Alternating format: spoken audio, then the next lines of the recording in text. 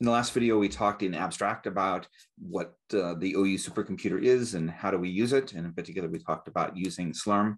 And the next set of videos, we're actually going to go through the process of setting up an experiment, a deep learning experiment, and then actually scheduling those jobs on the supercomputer. So first off, we have to talk about access to the supercomputer.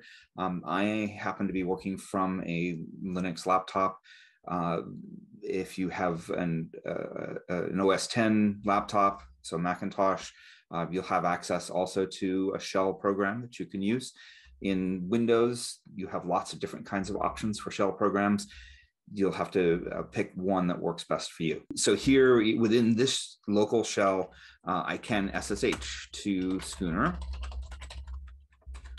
So SSH stands for secure shell. So this is an encrypted connection. Schooner.oscer.ou.edu is it's a virtual host name. Actually, is a host that doesn't really exist. It's going to automatically route us to one of Schooner 1, Schooner 2, or Schooner 3. If your username on Schooner is different than your local username, you'll also have to specify your remote username. So that's what the -L option is here. And what happens next is going to vary depending upon what your environment looks like. In my case, I already have SSH keys set up, so I'm having to provide a local password. But for those of you who are just starting out, you're probably going to be prompted for a password on Schooner, so you'll use that password. Okay, so now you can see I'm actually connected to Schooner 1. And within the shell, let's actually talk about a few Unix level commands before we move on to actually working with our files. Your home directory, so PWD stands for print working directory. When you first log in, you're going to be dropped into your home directory. For those coming from the Windows world, this is a folder. So mine is /home/fag. And it has some contents, some of which you're all welcome to make use of. Others are protected. But what you can see within this directory listing is a whole set of most of these are also directories. There are a few files here, so conda.sh. The error.log, etc., tfsetup.sh, those are all files. The things in blue are all directories. The ls command stands for list. You can also give a -L option to get more detail about what each of the files or directories are. So conda.sh, you can see that it's owned by me. This is the group that's associated with it, etc.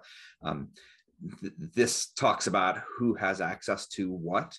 So if you're curious about that, then what you want to do is look up access permissions and files in the Unix world. All right, so let's go ahead and let's see. Let's go into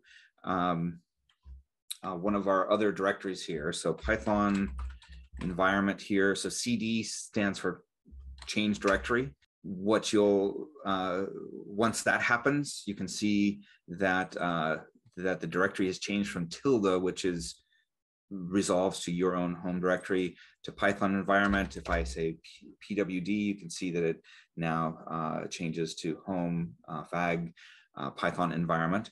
And now within this, there are lots of, or in this case, there's one other directory. We can also cd into that. And by the way, the bash shell does support tab completion. So if you type a couple of characters and then tab, it will try to fill in the remaining information. So that's why some of this is appearing so fast.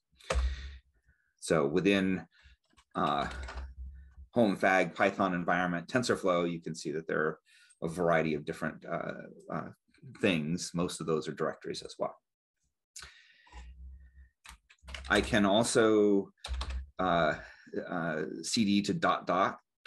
is a special name that means the parent directory. So if I cd to there, you can see that now I'm in home fag python env. If I cd ... again, I'm now back into home fag. All right, next up, what we're going to do is go ahead and clone the GitHub repository where the files that we need exist for this set of videos. So let's go ahead and do that. And there is also a link to this repository from the YouTube playlist.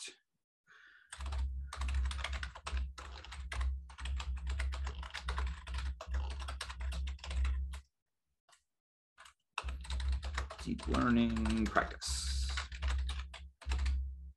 All right, you shouldn't need any special permissions to do that.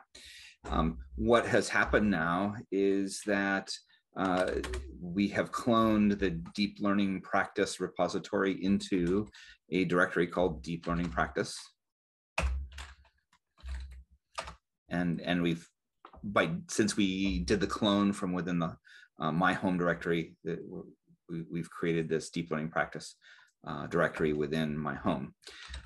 This has a few contents in it right now. What we care about are what's in the skeletons. Module 1, you've already probably addressed at this point. So we're going to focus on module 2. Oops. Sorry, an extra quote there. Okay, so we are now sitting in Deep Learning Practice Skeletons Module 2 Supercomputer, and that has within it a Python file, which we will set up to be executable, and then a couple of bash files, and we'll talk about those here in a bit.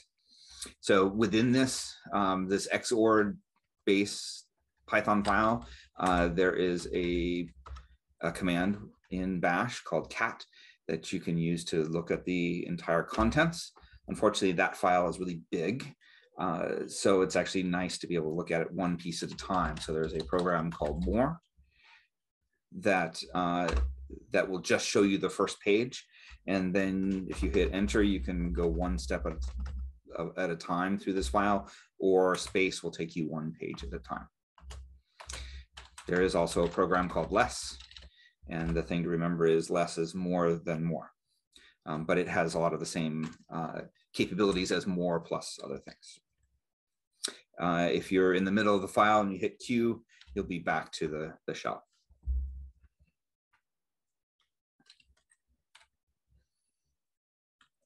Okay, so sometimes it's helpful to be able to copy files, and in Unix it is the CP command. So I'm going to go ahead and copy that over to xor.py just for fun. And now you can see, if we look at the contents of our directories, there are 2 files here, both Python files that have the same size as this number of bytes in the file. If we actually ask if they're different, you'll see that there is no difference. If you want to delete a file, rm is the way to delete. You can see xor.py is now gone. We're going to need a directory here within this particular module called results. So I'm going to go ahead and create that. So make mkdir means make directory. And now you'll see that there is a results directory within this module 2 directory. Another couple of commands that are useful are called pushd and popd. So pushd acts a lot like cd, except it remembers where you were beforehand. So by doing a pushd to tilde, that means go back to my home directory. If I say pushd again, it takes me back to where I just was. So this makes it really easy to pop back and forth between directories. And in fact, there's a whole stack here that you can make use of. So you can push to remember, and if you want to go back to your previous directory without remembering the current one, then it's a popd command. Okay, so that gives you a little taste of how to work at the command line. And next up, we're going to work on editing our Python file.